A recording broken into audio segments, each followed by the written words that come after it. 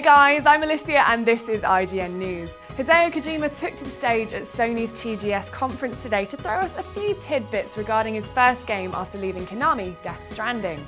Details on the story were scarce, but Kojima said that the title was inspired by whales and dolphins, who sometimes get stranded on the beach, saying the title is about something from another world stranded on our world.